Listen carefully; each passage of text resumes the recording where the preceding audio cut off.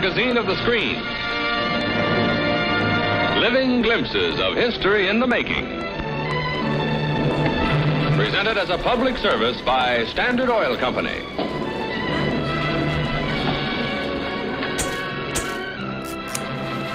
The hearing will be in order. First witness this afternoon will be Dr. Robert A. Emmons, Jr., documentary filmmaker.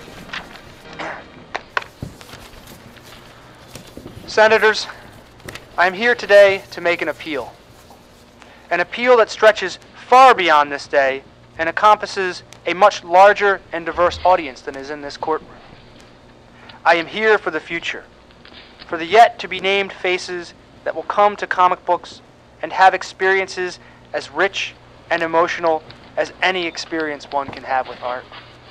I am here to defend comics and to try to make a visual historical document so the people of the future can understand this particular period in America's history, in their history. I am here Dr. to Emmons, can you please spare this panel and those watching at home the dramatic, didactic lecturing? Get to your point.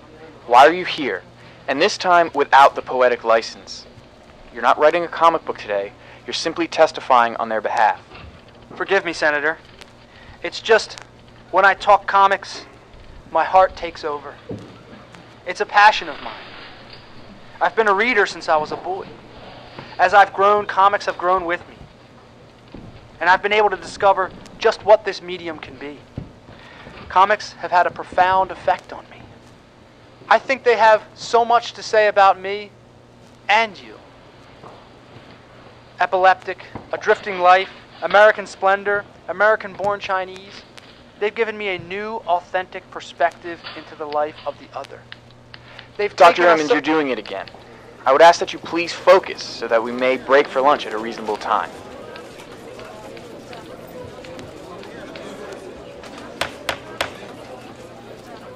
You're right. I'm here to speak to the people, to ask their help. Hello.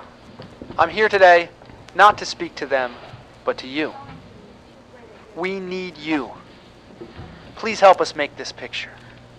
Your donations will help tell this unique part of the story of comics.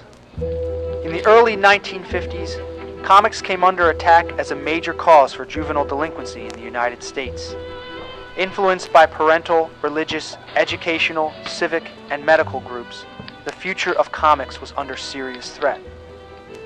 One man in particular, psychiatrist Dr. Frederick Wortham, with his book Seduction of the Innocent and his testimony before the committee you saw earlier, had a profound impact on comics. This is our story.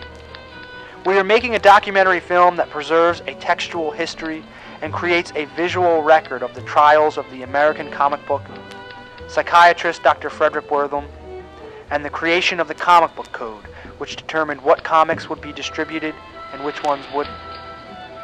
Our film will trace the development of comics since the 50s, that era's influence, along with the comics code and comic books' struggle with freedom and speech and artistry.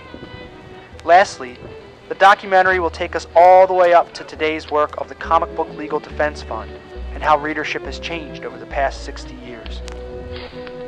Please help us help comics by telling this compelling and rich part of their history. Be a part of the story by letting it be told to those that do not know it, and for those that do, to see it in a new way. Senators, attendees of the court, viewers at home, I thank you for your time and look forward to creating this film with you.